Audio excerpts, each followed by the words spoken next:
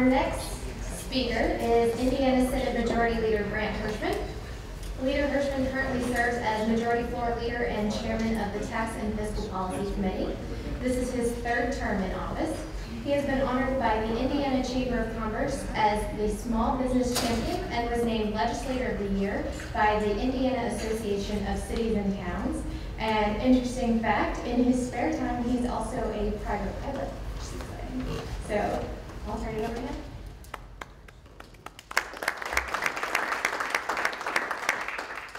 Well, I got to give Lieutenant Governor a hard time before he sneaks out of here. I would just point out, I've got to agree with him about North Dakota and South Dakota, but I would point out on Indiana's behalf that Peyton Manning was born in Cajun country, matriculated in Tennessee, and spent his best years in Indianapolis.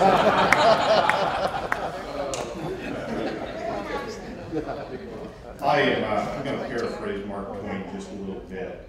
Many years ago, he said, if you don't read the newspaper, you're uninformed. If you do read the newspaper, you're misinformed. I'd say, I'd just include the electronic media in that. If you believe the electronic media, the Republican Party is dead. We might as well not be here this morning, finish our cup of coffee, pack it up, and go home.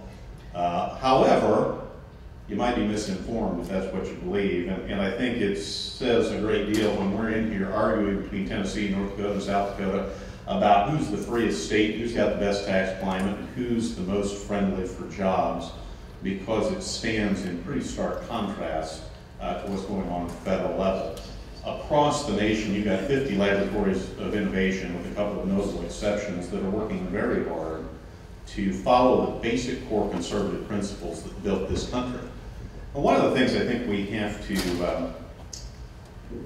guard against is cynicism in the general public. I always encourage voters to be skeptical, ask questions, because I think Republican values acquit very well when you ask tough questions, and some of the liberal arguments kind of fall apart.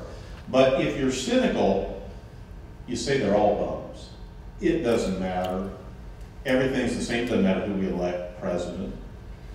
But the states stand in stark contrast and show that it does matter. In fact, whenever I have any of my constituents say that, I tell them just look west a few miles, and there's Illinois standing as a big sore thumb about everything to do wrong. In fact, we apparently encouraged some of our Democrat legislators to spend some time in Illinois, along with the Wisconsin delegation last year, just to find out how the other half lived. But I would say that it hasn't been easy. And part of our challenge is getting the word out about what we're doing. I had the opportunity to spend some time at Harvard a couple of years ago. And I was listening to the Massachusetts Taxpayer Foundation discuss state budgeting. It was a comparative tax policy program. And the foundation said, well, we have cut our budget to the bone in Massachusetts. The only thing we have left to do is raise taxes. Now, this was the pro-business advocate. And I'm looking at him, and I had brought my Indiana Fiscal Handbook with me, because that's how exciting I really am. And I looked in the guide, and it said that Massachusetts and Indiana have almost exactly the same population. And Massachusetts spends almost exactly double what the state of Indiana spends in its budget. I spent some time wandering around Cambridge, and although it's fine, legal seafood is great, I didn't see a 100% improvement in the quality of living in Massachusetts as compared to Indiana, based upon what we spend in the budget, so I raised my hand. And I said, well, I hate to disagree with you, but I think you could spend a little less money, because we do it on about half what you do. And he said, where are you from? And I said, Indiana. And he said, well, yeah, Massachusetts has had a lot tougher hit from the recession, I think, than Indiana has. And I looked at him and I said, well, unemployment's up around 9%, and we're a heavy manufacturing state, and all, I think that's kind of hooey. And he said, well, yeah, then again, you got Mitch Daniels as governor, and they've done a great job there. And I looked at him and I said, well, he had help. And he has help because groups like GOPAC are helping elect state legislators to spread that message and to fight with other states about who can be the strongest adherent to conservative core values. And I will tell you, it's a story of success, and it's also a cautionary tale. Indiana is not a rock-solid Republican state. Quite often people think that it is, because oftentimes it's the first state to go for a Republican presidential candidate. But it is also the state of Birch Bayh and Evan Bayh and Joe Donnelly. When I first started in politics, we had a Democrat congressional delegation, 7 Democrats, 3 Republicans. It's a state with labor history. It's a state with a populist character to some degree. And yet, we now have a supermajority for the first time in the Indiana House, a supermajority in the Indiana Senate, 37 Republicans, 13 Democrats, and a Republican governor. And you ask yourself, how did that happen?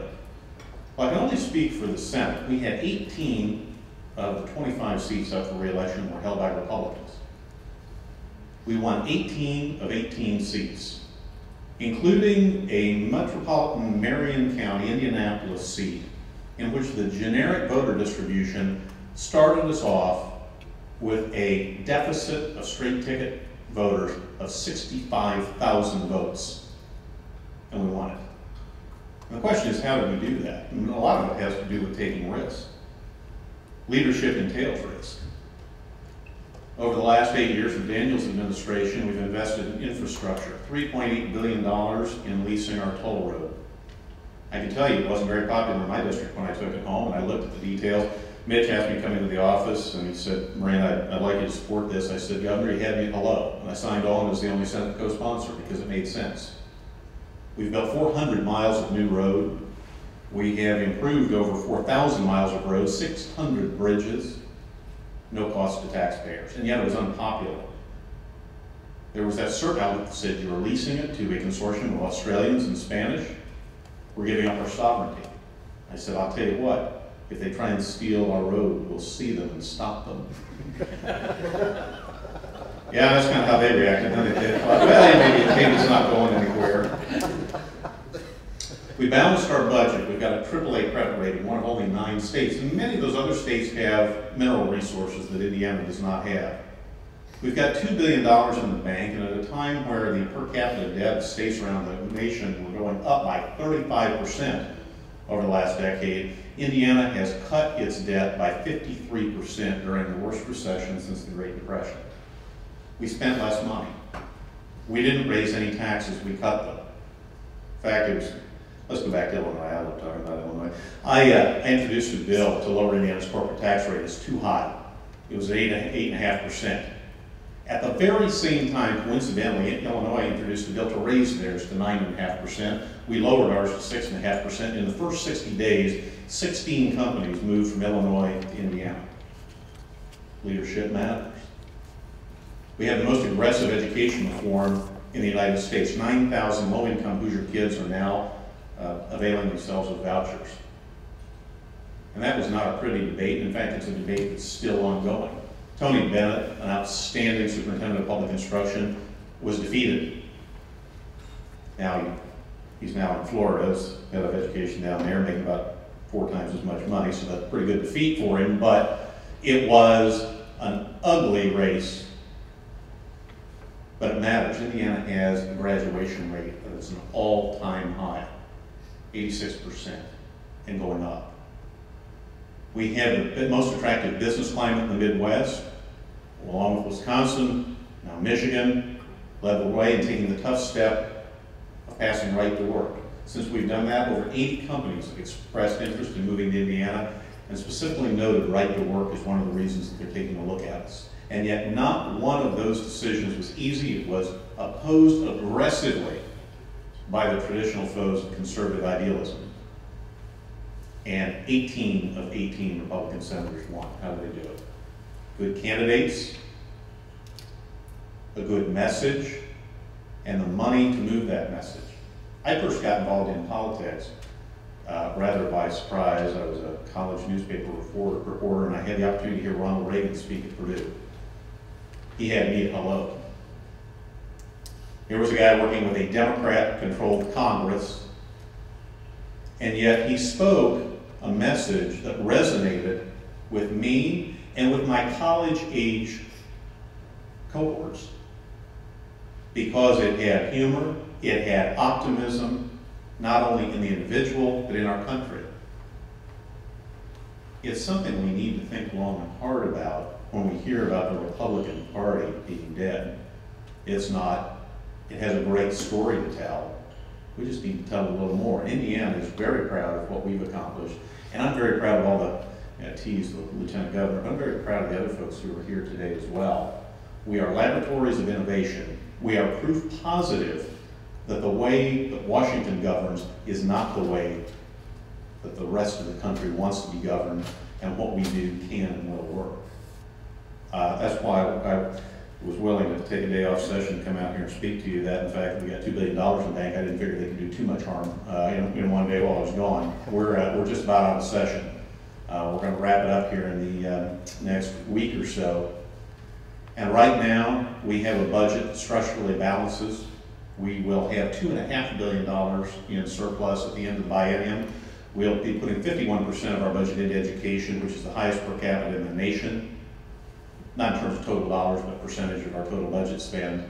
And right now, we're arguing, it's a terrible argument to have, which tax to cut. We've gotten rid of inheritance tax, we've lowered corporate tax, we've put property tax caps in our Constitution. And now we're discussing lowering the income tax. The only question we've got left is how much. It's a good place to be, but there was a lot of very difficult decisions, a lot of very tough leadership to get there. And groups like GOPAC are those that help allow us to make those tough decisions. So I thank you for having me and appreciate the opportunity to be here.